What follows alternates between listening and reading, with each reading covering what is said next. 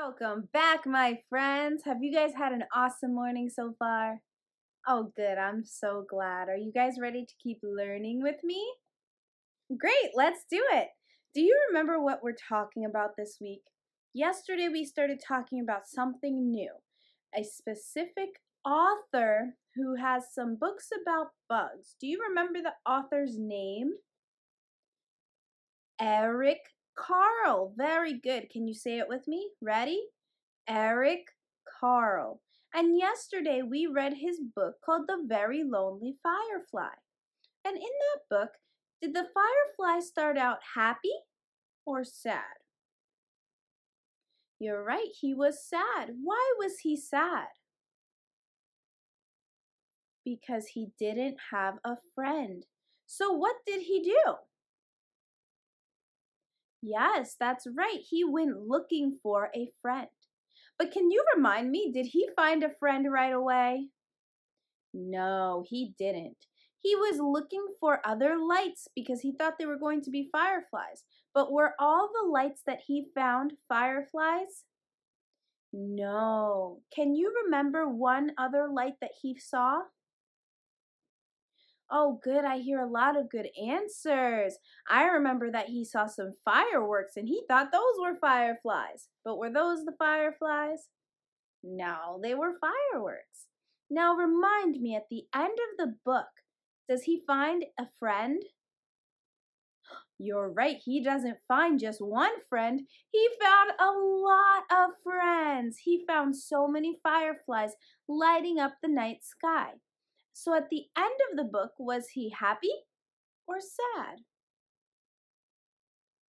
You're right. At the end of the book, he was happy because he found friends and he wasn't lonely anymore. So at the beginning of the book, he was sad. Show me your best sad face. And at the end of the book, he was happy. Show me your best happy face.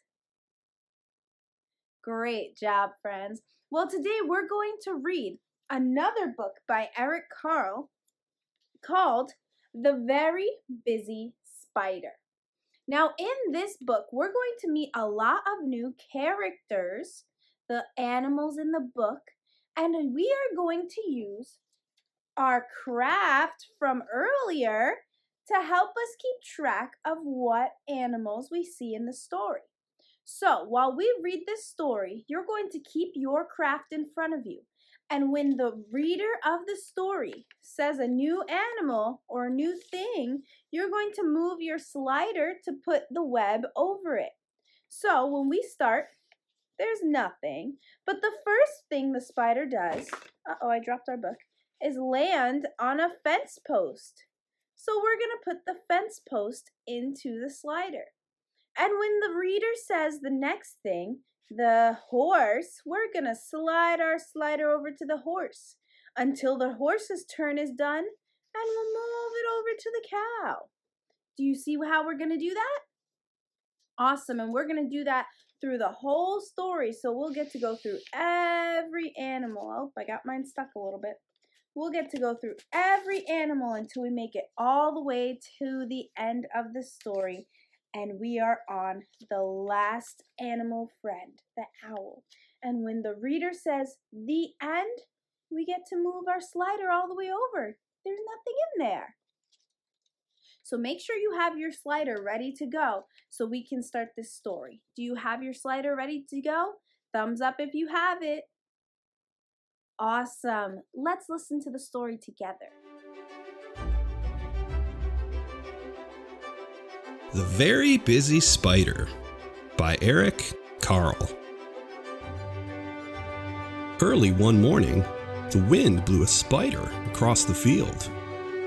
A thin, silky thread trailed from her body. The spider landed on a fence post near a farmyard and began to spin a web with her silky thread.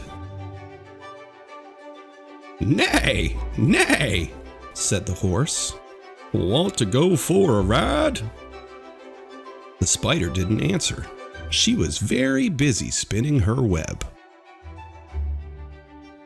"Moo, moo," said the cow. Want to eat some grass? The spider didn't answer.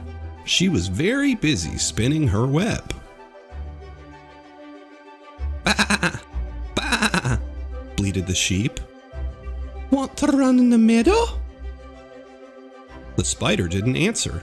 She was very busy spinning her web. Ma! Ma! Said the goat. Want to jump on the rocks? The spider didn't answer. She was very busy spinning her web. Oink, oink, grunted the pig. Want to roll in the mud? The spider didn't answer. She was very busy spinning her web. Woof, woof, barked the dog. Want to chase a cat? The spider didn't answer. She was very busy spinning her web. Meow, meow, cried the cat. Want to take a nap? The spider didn't answer. She was very busy spinning her web. Quack, quack, called the duck. Want to go for a swim? The spider didn't answer. She had now finished her web. Cock-a-doodle-doo! Crowed the rooster. Want to catch a pesky fly? And the spider caught the fly in her web, just like that. Who, asked the owl. Who built this beautiful web? The spider didn't answer. She had fallen asleep. It had been a very, very busy day. The end.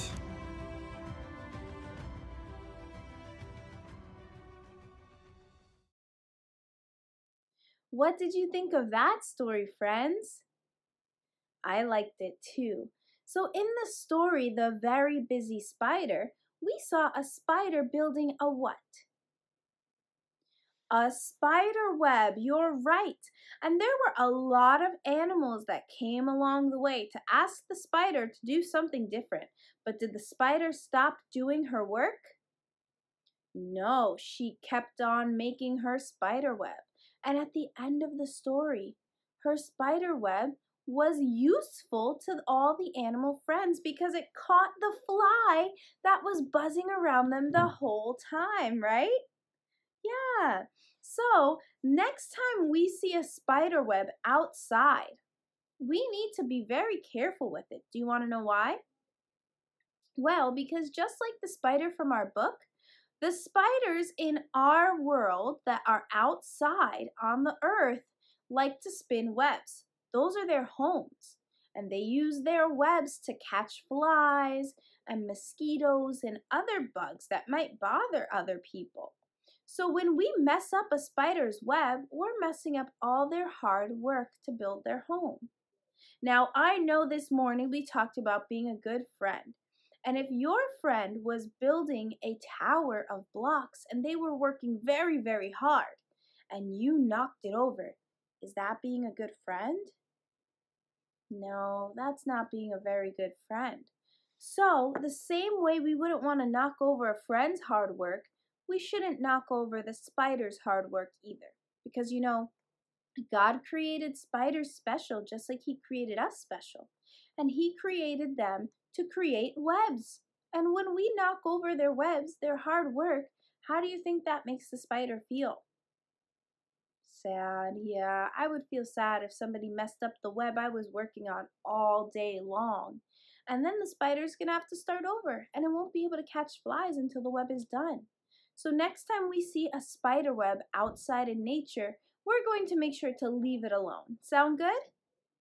Awesome. I know the spiders will be so happy that you leave their webs alone. So thank you for helping the spiders. Well, friends, that's all we have for today. So before we sing our goodbye song, I wanted to let you know something super fun we're doing tomorrow. Do you want to know what it is?